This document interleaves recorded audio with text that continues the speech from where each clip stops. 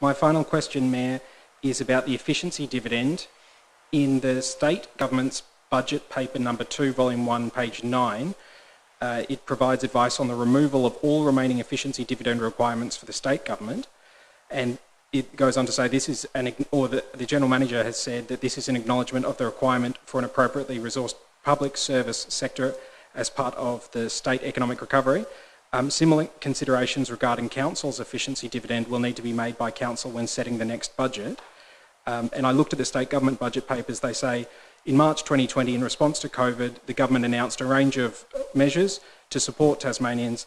This included the removal of all remaining agency efficiency dividend requirements from 2020 to 2021 onwards to support the ongoing delivery of services and to support the Tasmanian economy. So my first question, Mayor, is do you agree with the reasoning provided in the government's budget that the removal of efficiency dividends will support the ongoing delivery of services and support the local economy to recover from COVID? Is that specific? To you, I guess, Mayor, yeah. Well, I haven't.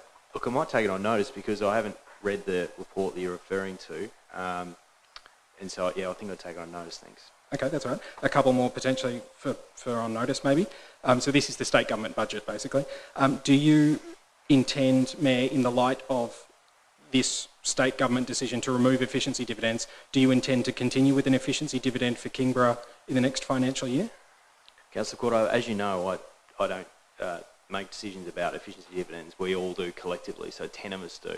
So I wouldn't make any decision about an efficiency dividend because it'd be up to this chamber, and in fact we've already made a decision on efficiency dividends, and in fact we've had a report back saying that the work is essentially completed, though I may be,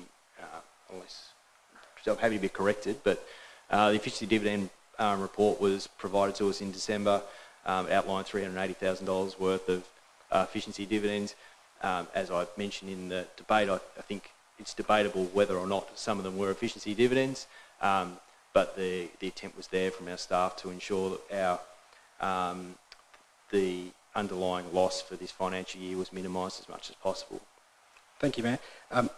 Could you then, if possible, in part of your response on notice on this issue, I guess elucidate whether or not you plan to follow the state government's lead and abolish the efficiency dividend for Kingborough Council, or at least advocate for that in light of the state government's budget decisions? Well, as I just told you, or I hope I explained, I don't make decisions about efficiency dividends, and you're aware of that. We all do. And in fact, collectively, we made a decision about an efficiency dividend that we put in place. The report's come back to us that has completed the efficiency dividend work. And so any decision that I would make around an efficiency dividend for this year or for any subsequent years would be collectively in open session with my fellow councillors, and we'll be doing that as part of our budget workshop that we'll be doing in March, and then making the final decision in May in our budget meeting. But I wouldn't expect to see any change to the efficiency dividend policy that we've got in place for this financial year. Thank you. And will your deliberations be informed by the state government, by the state government's budget removing efficiency dividends?